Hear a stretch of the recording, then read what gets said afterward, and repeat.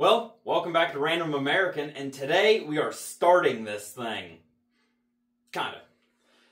So, let's go ahead and get into it. I got a couple of things I gotta do. First, I have to do some work with the power steering. I gotta button a few things up. Gonna take just a little bit, and then we're gonna get into it. So, stick around.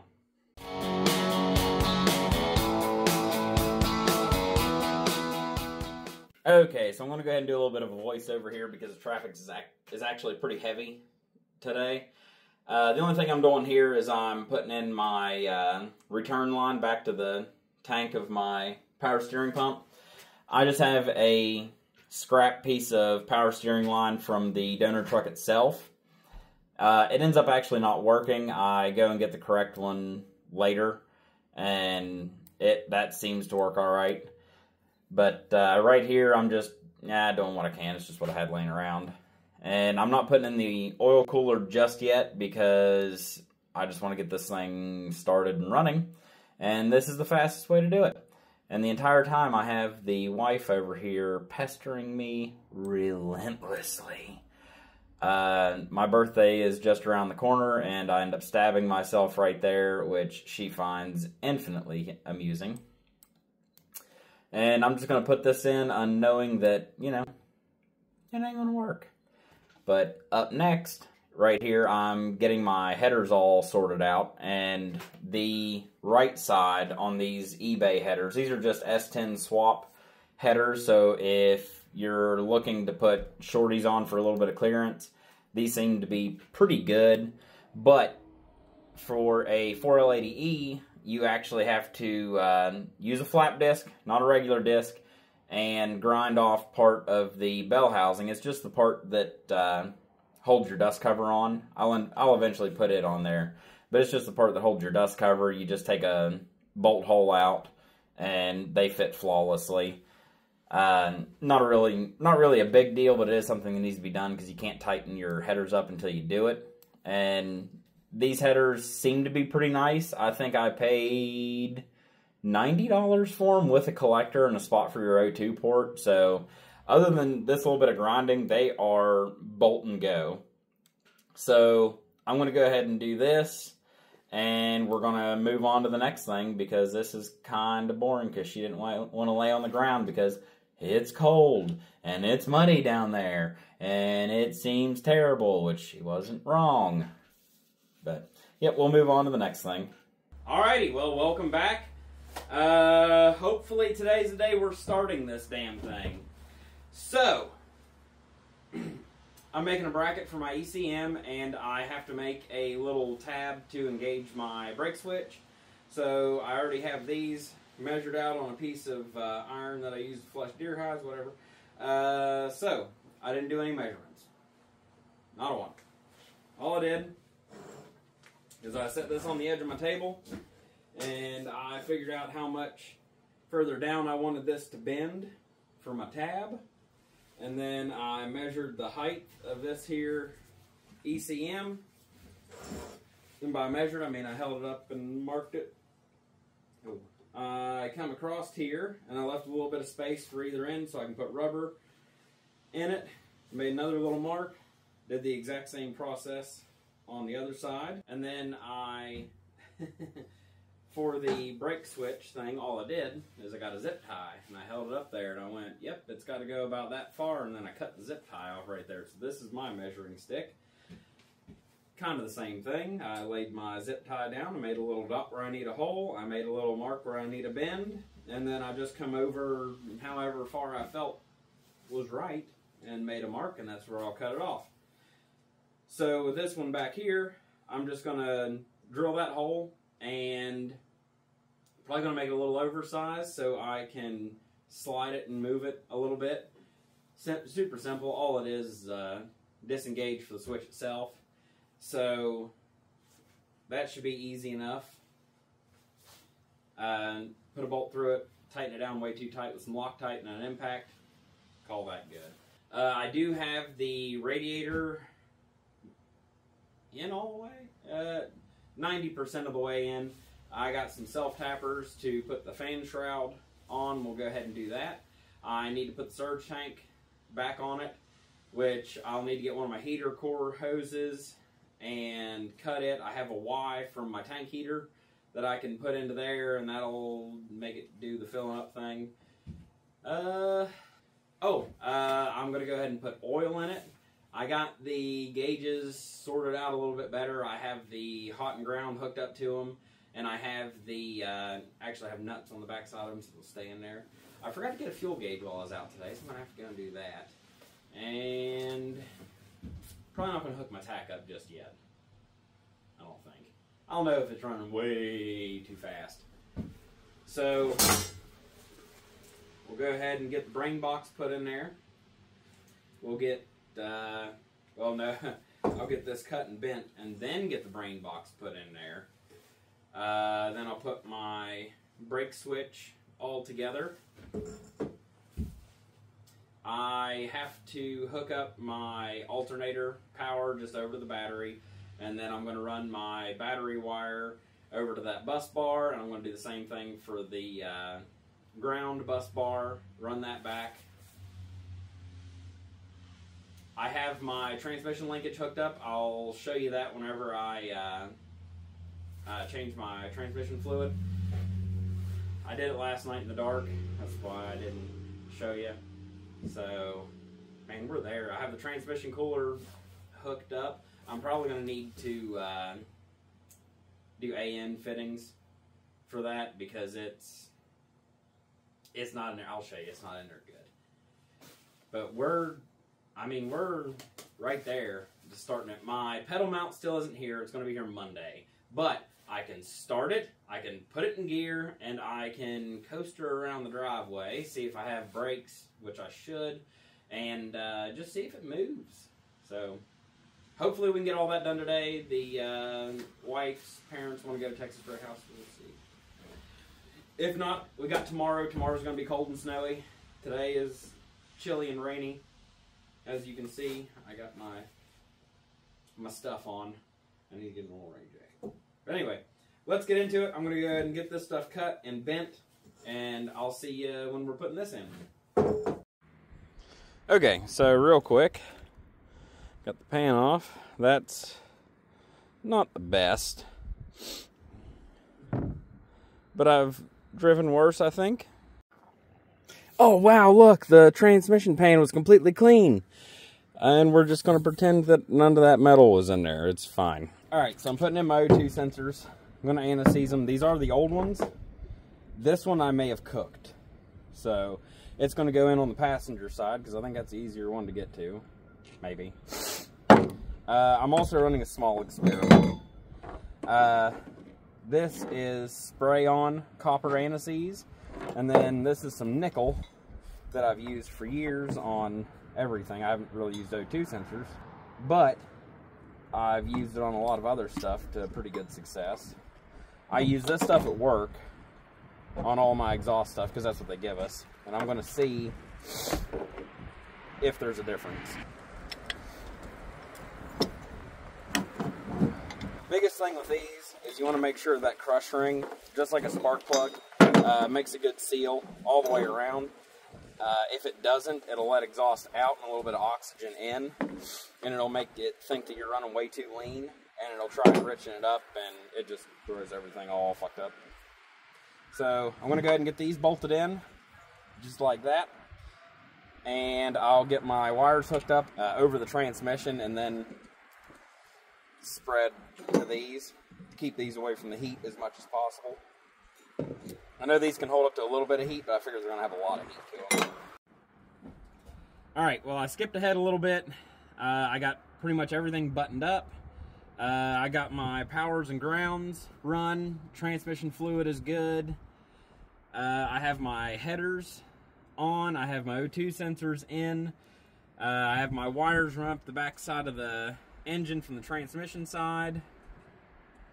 I got a few other things done, but more importantly is I have a buddy of mine here, and we're getting ready to try and start this thing, and he's here to tell me if I'm on fire or if I have fluids pouring from places. But I don't even have a steering wheel in this thing. I just need it to fire because, again, I just want to burn this thing to the ground. It'd be so much easier. I'd put it next to the house, get a new house, get a new truck. It'd be fantastic. Anyway, let's try and start it. Let's see. I need gas. All right, so we just hooked up the positive wire and nothing caught on fire so far. Oh yeah, we need to hook the main positive back up to the starter, but we'll get that in a second. We're going to get that hooked up, and then we're going to crank this son of a bitch over and see what happens. We'll have to bleed the fuel system from the Schrader valve over there. I'll make sure that I have the correct pressure as long as this cheap-ass eBay pressure gauge works right. And we're going to hope we wake up people 3 counties over. So let's get that hooked up and see what happens. Ready?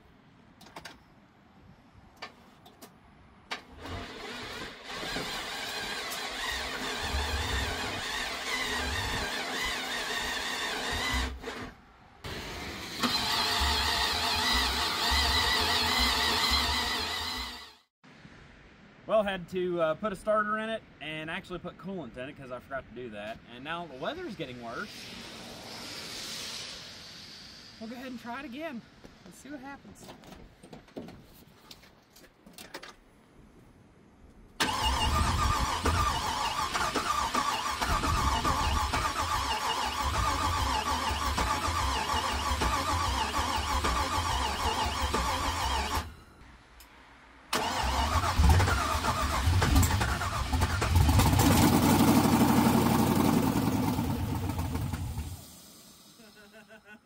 It helps when you hook up your grounds. What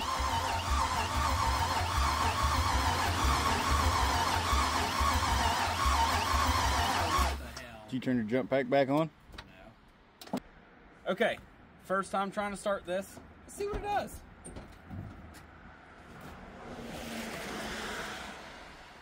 We got fuel pressure.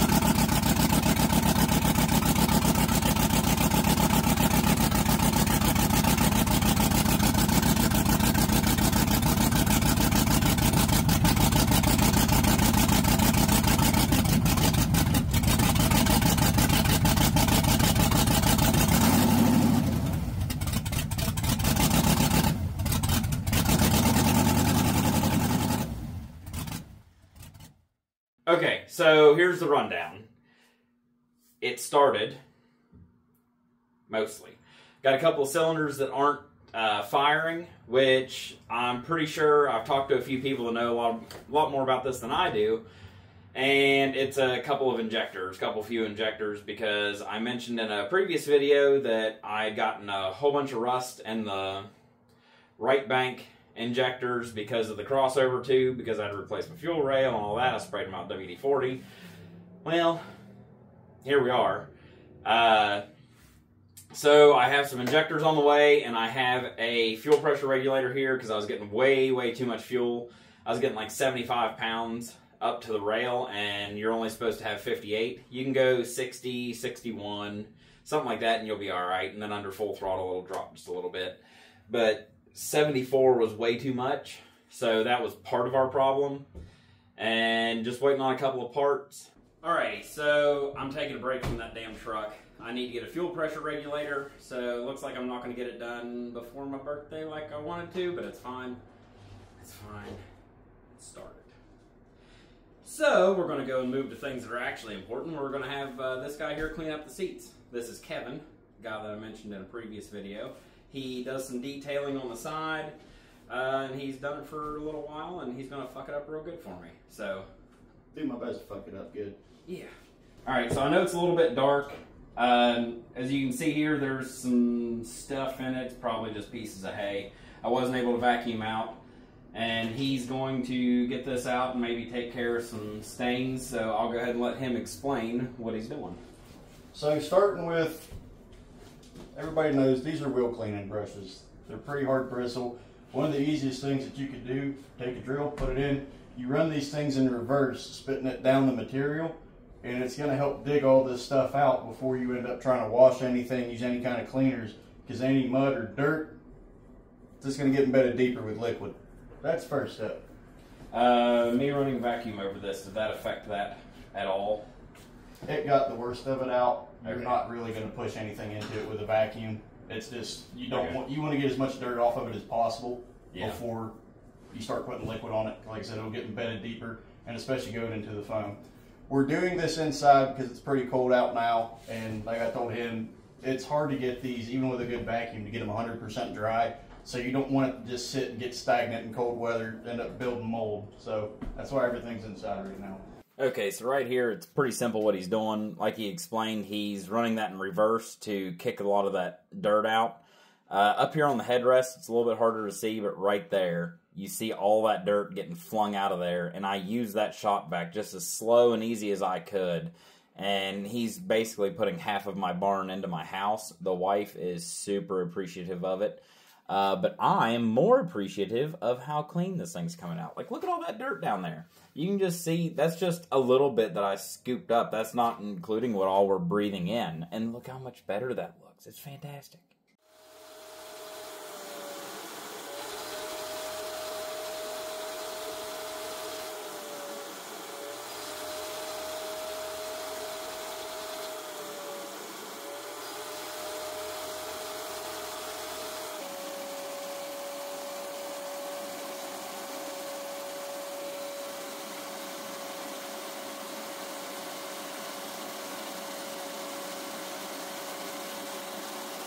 This is for where we're using...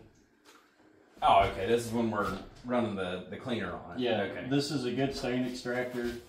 Don't have to use chemical, guys. I just find this works better. Now, when I use this, normally I dilute it, but with these having sat in a barn, plus it's not hurting anything anyway. It's not acidic. It doesn't tear up the fabric. Yeah. It works really well on anything. Mud, food stains. It'll help break down like sugar and stuff. So anything like stuck into the carpet, it helps break it down. Okay. Most of your day-to-day stuff. Yeah, that's all you really need.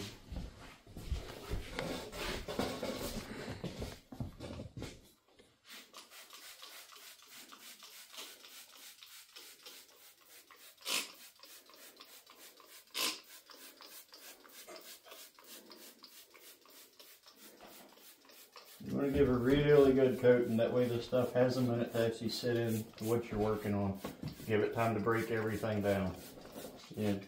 How long do you normally let it sit for? I normally let it sit for about 5 minutes. Come back in, hit it with a little bit of water to help loosen everything up. Yeah. And then go through, hit it with the drill, then vacuum it out. Yeah. So you can use a carpet extractor, but those things don't get enough of the moisture out. A good shop vac pulls a lot more moisture out. Yeah.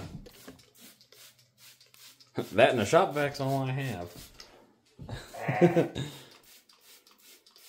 You asked if it was a wet and dry vac. It's like, well, I mean, either way it was going to be. Yeah, some people get real picky and they won't suck up a liquid without having the foam stock. God forbid. That one you're just supposed to take the filter clean out of it. Really? Yeah, you don't run a filter at all. You can suck up 3 gallons of water. Well, I don't think we'll have that much in here. Alright, so we're going to let this sit for about 5 minutes. Come back to it. Hit it with water and try to clean it out. Hell. Alright, we've let it set long enough. Now do your thing, Bob. He did just spray water on this, just so we're... Yeah, it we're clear. aerates a little bit, so you put some water on. Just use a standard carpet brush on a drill. You don't have to go too fast. You'll see it'll start to turn a bit of a muddy brown. You'll get suds everywhere. Great time.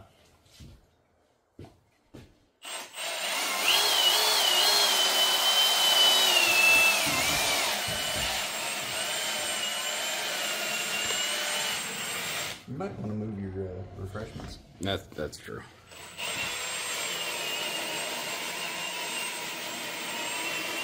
You don't have to put pressure on it, just the weight of the drill. Too much pressure, you end up embedding all of this back into it. You really don't want that.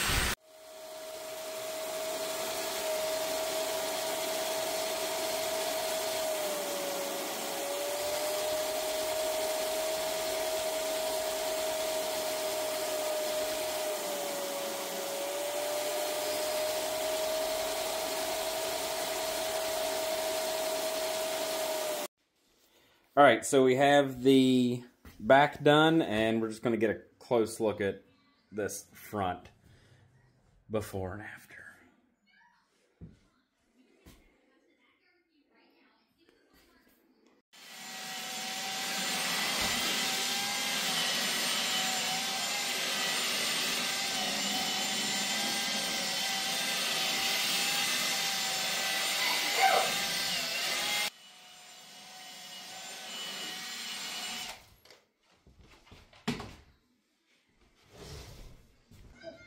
All right, well, he has the seat clean. It's not much different, but it's good enough. He wanted to go and clean a lot more of this, but that's just not. I'm not doing that. It's not worth it. These aren't staying in there. So the shampooing and everything was a little overboard, but I appreciate it. So I'm going to call it for the night. We're going to go ahead and get the other one cleaned up. And hopefully we'll be putting these in tomorrow or the next day or whenever they're dry, because they're still a little bit damp. And I don't know, I'll just figure it out. But I thank the fuck out of it. Whatever. I appreciate the hell out of it. God, I can't talk. It's all right. It's not even late. But no, you've had a long day. But let's get back after it and get this thing off the coffee cup. Sounds good to me. Alrighty, so let's go ahead and get the seats in this thing, and through the power of editing and willpower, it's cleaned up right about now. Oh wait, that's not how real life works. Damn it. Alrighty, so here's how this is kind of going to go. These brackets were already here from inside another truck.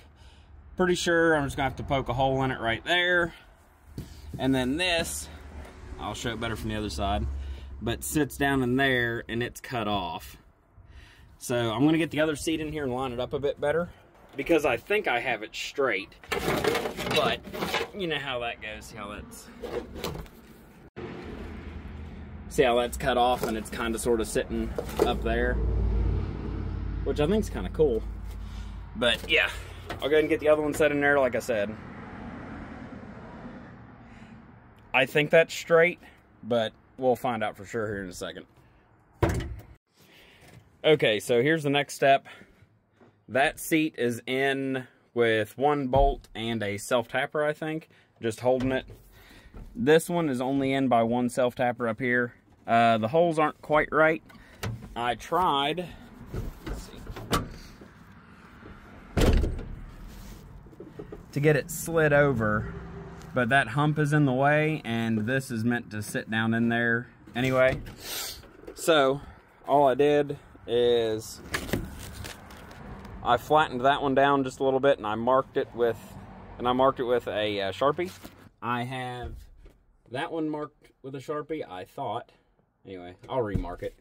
And then I'm going to get that one back there with a Sharpie also. I might have to do some bending on it, but I'd like to get that one bolted in, and this one bolted in, and maybe even the one back here bolted in first, so I can slide this forward and get into it a little bit easier, maybe, I don't know.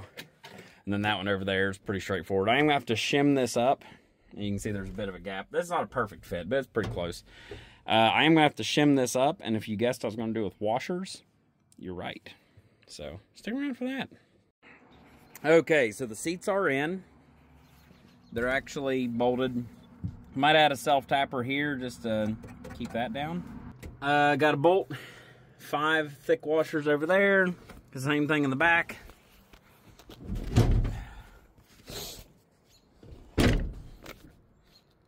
No bolt back there, but you don't need that one. It's a suggestion.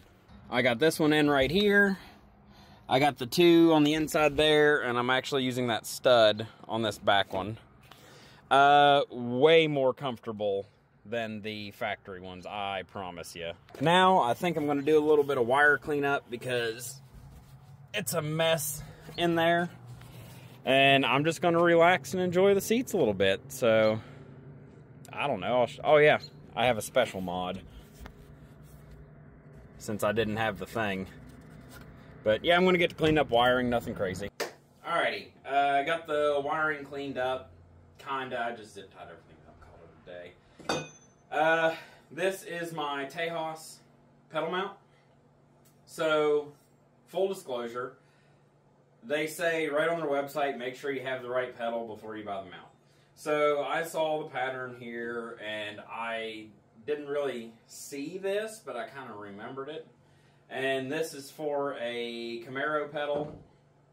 The one that I would almost need is a Corvette pedal because it's offset how it should be. But they don't actually make a mount for this pedal here, and I probably should have read a little more and thought a little bit more, because I thought it was odd that they weren't mentioning truck pedals, but they call this a plastic truck pedal, and they think they are garbage, which, I mean, you know, possible, but I'm not going to buy another pedal to go on this. So if I wanted to, I could buy a Camaro pedal, put right on here, and it'd be exactly how I need it to be, and it'd be everything I ever dreamed of. But I'm cheap. That's another $90. So I figured out where I need this to be. 1 bolt up there, and I have this outlined exactly where that needs to sit. And I have a piece of metal, a grinder, a welder, and the will to ruin perfectly good parts. So we're going to go ahead and do that. All I'm going to do is I got me one of my bolts here in my back pocket. I'm going to put this bolt right up top, probably from this side. We're going to line this up right here. We're going to snake this through the other side until it lines up for where I need that hole to be. And then we're going to make a mark over here, and I'm going to cut that off an angle grinder and weld it to this. After I weld it to this, I'll match that marker line back up, and I'll poke a hole in it with my drill, and we'll be done. Now, the next part of this is actually mounting it in the truck. Now, like I said, I've already got it figured out where it needs to be and how it needs to be mounted. So, the way that this sits, if I just put it in there exactly like that, it would be sticking pretty much straight at you.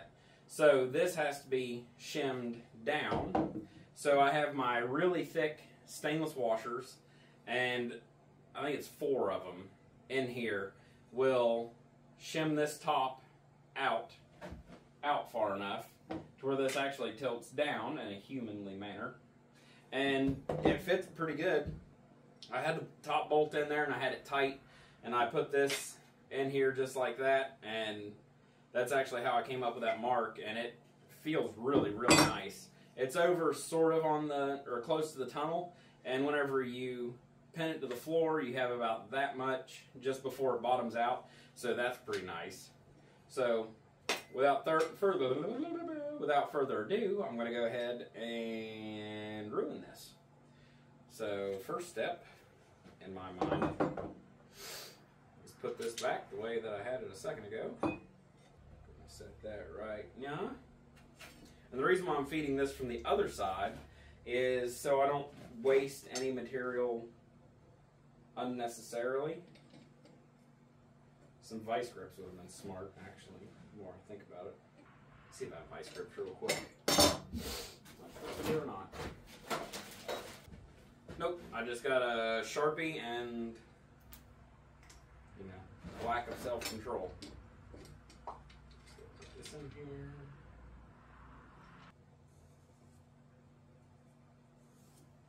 This will also come down to my ability to actually cut this correctly, which, I don't know, what I'll probably do, since I want that to be halfway alright, is I'm going to go ahead and cut it a little bit fat over here with my angle grinder, and then I got my belt grinder, and I'm going to go in there and clean it up a little bit more, maybe put a light bevel on it, because I'm going to go in here and weld it on both sides, because God knows it's going to need it with me welding with a flux core welder. Not saying they can't do the job, saying I can't do the job with them. So let me go ahead and get that cut.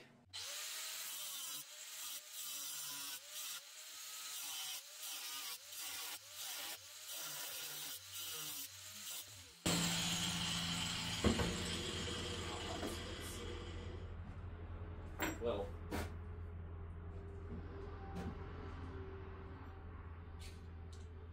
My basic strategy for here is just keep running this around until I get to where it starts to curve, and then I can run it along this wheel here. Give me a little bit more of a, what am I wanting to say here? Concave, I think. Yeah. Draw to it. I have a little bit of water because this thing's going to get damn hot.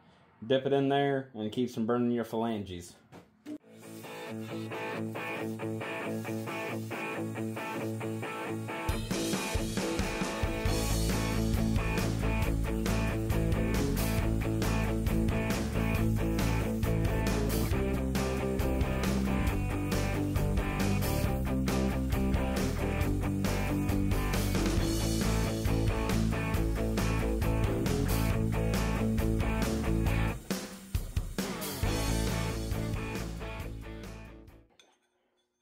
So I'll line that up almost to that bend down there, and that should get me pretty close.